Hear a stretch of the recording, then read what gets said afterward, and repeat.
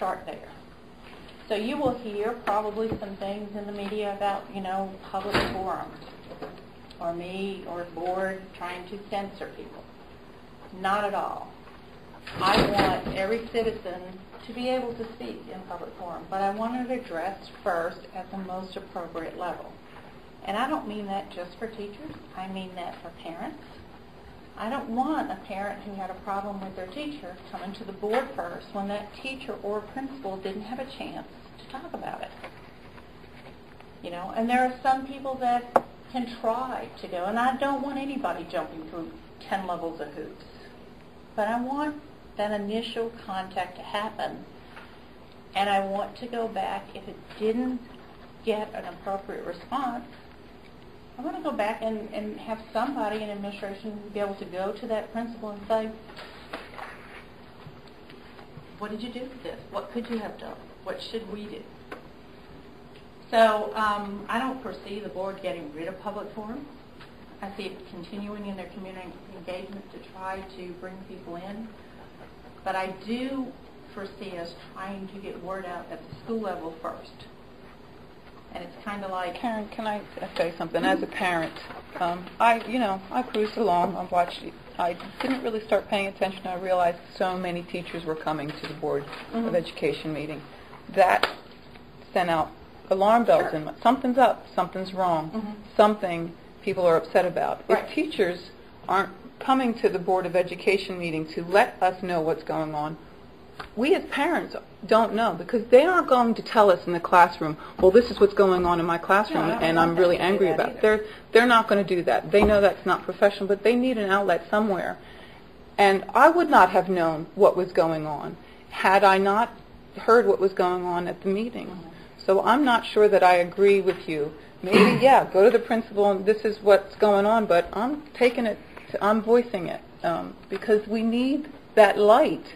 Because the sooner, as loud as that got, it got some response from you guys to get together and start thinking, okay, this is the bad side of what we've done.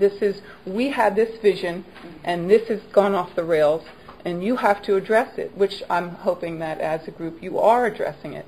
Our children suffer when the teachers are unhappy. I agree. I don't want to see that. So let me propose the counter to you. Because if you go back, and I have gone back and listened to all of those again, but if you go back and you listen to the November, December ones, count how many teachers started with, I haven't said anything for 5 years, but I haven't said anything for 3 years, but if we had a system that was responsive, our kids wouldn't have had to deal with that. Our teachers wouldn't have had to get to the boiling point. That's what generated in me. I think what happened in November, December needed to happen.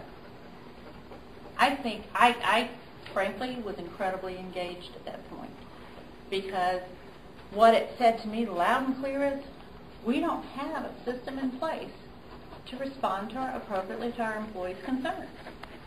And our employees don't feel like they can voice their concerns until they get to the point where it's just overflowing. So I would counter that with, if we would respond, and if we can set a culture where there is communication back and forth and a freedom to say, this is my area of expertise. Let me show you what this is doing to my kids and what I think might be better. And then you have your academic leaders in your building who take that seriously. Well, I think that is the key, will you have that taken seriously?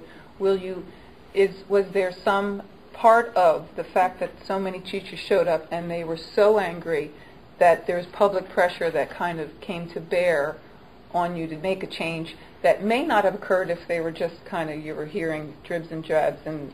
Well, I think if we only hear dribs and drabs, you're right, we won't. But I also think that there are many of those issues that could have and should have been addressed much more appropriately in a system that is responsive to its employees. And so when I talk about service excellence, that's the responsiveness. All right, this is my question then. How, as a parent, do I know that that's what's happening? Well, I think you'll see it come out. It'll come out again if we get our principals to agree that this is their job, And that's an administrative responsibility that at least I, as a board member, feel very strongly has to happen. And a teacher does it, and they're still frustrated. Now, it doesn't mean they didn't, I think sometimes there's a difference between did you get what you want? I understand what or did you you're get a valid saying. answer? Yes, I understand what you're saying. So, I think if they do that and they don't get a response, or the principal says, I can't do anything about it, I give them free rein. Come to the board and say it again. But then at least I can go back and see. And I believe, honestly, the example was the Sat 10s that I heard from a teacher. She says, I told her my concerns about it. And she said, you know what, I agree with you, but we can't do anything. I believe if she had written that down and gotten a written response, that principal would not have written that. I may be wrong. But if the principal does write that, then it gives this board an opportunity to say, where's the breakdown? Because if you as a principal agree that something's not right for a student and a teacher agrees it's not right, you don't just quit there. Okay. I don't know. I'm just saying, if you look at a 5-year plan, I think when I look at an organization and how it runs, there's a lot of things that run really smoothly and a lot of things that are done that are excellent in our school system. But I also think when I say teaching has changed, how you run a school has changed.